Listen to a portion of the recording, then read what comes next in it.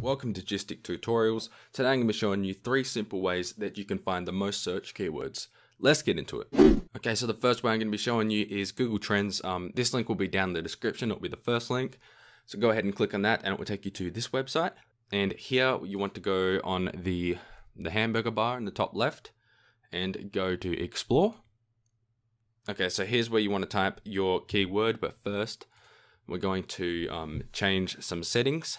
Oh yeah, and underneath that, this is the top rising worldwide. So here you can change, you can pick a specific country. I'm just going to leave it on worldwide.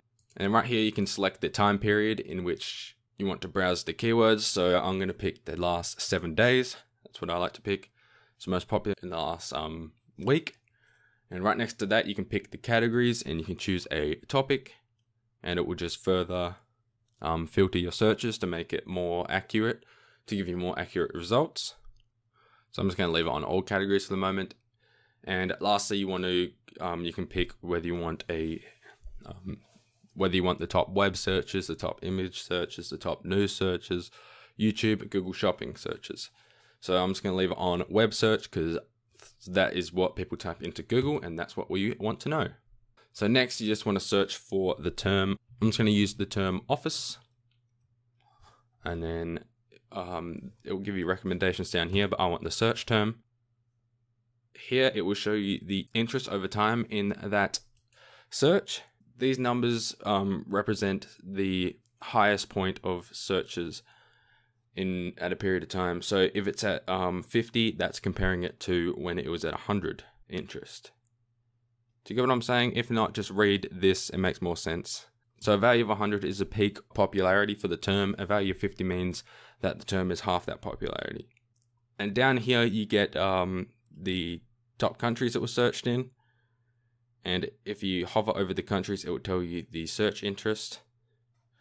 So down here we have related topics and related queries. So this is what people search with The Office. So The Office Reunion is obviously the most popular, and Scoob Box Office, which is surprising. I didn't think that would be up there. So you can do that with any keyword to maximize your tags for your YouTube videos or just search engine optimization in general. So you can also look at the trending searches, and this will give you trending searches for like today, the past day, or this was yesterday, sorry. American Idol had over 500,000 searches in the United States alone. So you can adjust that to your country if you want. I'm just going to leave it on United States. It is the hub for entertainment at the moment. If you want real-time search trends, this will give you search trends in the last 24 hours. And it will let you know what's on the rise. Like the top Eddie, whoever, Pearl Jam's dude, whatever this is, had a spike in popularity in the last 24 hours, but it is slowly declining. Well, Gypsy Moth, which is a threat to Washington State, apparently, is on the rise. So if you go up here in the top right, this is the categories. You can choose which categories that you want the real-time search trends for. I'm going to go sci-fi/tech.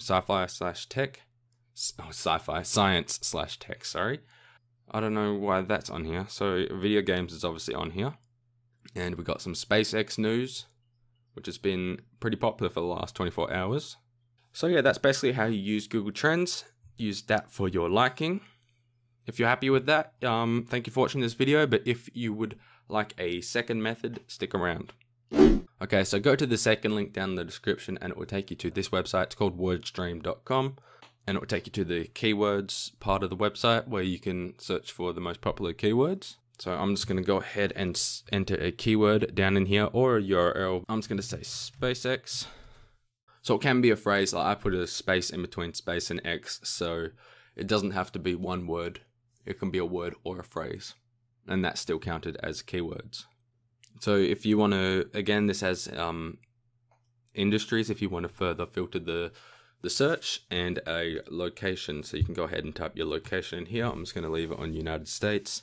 So this website's good because it will give you the actual search volume, how many searches have been made on Bing over any given month, and it will let you know the competition for these search words. These are the related keywords that to do with SpaceX. So obviously Elon Musk is next, NASA, space, SpaceX launch. And the search volume is the amount of searches over a given month on Google, I believe, or any Google partners. So Elon Musk has a million. This is just an average. It's definitely not whole numbers. I'm pretty sure they're just rounding it up. This website's also good because it gives you the cost per click for any marketing campaigns that you may want to run on Google AdWords or any other Google partners. So as you can see, SpaceX stock, while it doesn't have a high search volume, it has a high cost per click. So you wouldn't want to advertise your website on that keyword. Like SpaceX News would be a lot better option. That's why this website is good. And over here, it also has a cost per click for Bing. It's a lot cheaper, obviously, because not as many people use Bing. Google kind of has a monopoly on the search engine game, yo. And again, it has the competition on the side here. So on the free version, it only shows you the top 25 keywords. But I believe that is enough. You don't need to go all the way down to 500. Like, you can just go, say, Elon Musk is at the top. So we just replace this with Elon Musk, and it will give us the related searches to that, which was related to SpaceX, which is now related to Tesla, so you can use these keywords. If I have Tesla on, let's just say beauty and fitness, for example, I'm pretty sure no one's putting Tesla in a beauty and fitness section of their website. And if they are, it's very stupid. Alright, so that's it for WordStream. In my opinion, WordStream is better than Google Trends. Google Trends has a steeper learning curve than WordStream. So if you're just starting to get into search engine optimization, I recommend WordStream over Google Trends. Okay, the third method is using Google autocomplete. So most of you know when you type a word into Google, let's just type Apple, it'll come up with autocomplete options. So anyone who searches for Apple, so I'm in Australia at the moment, so these are the top search. So these would be the top keywords for Apple in Australia. So Apple Store, Apple Watch, and anything like that. Or we could do SpaceX. That's one word, my bad. And there we go, SpaceX News, SpaceX Starship. And you can use any of these as your keywords. So you can just press down on your keyboard to the down arrow, to select any of these. And if you put a space after, it'll have new recommendations after that keyword. And you can keep doing that until you run out of keywords. That is it for this video.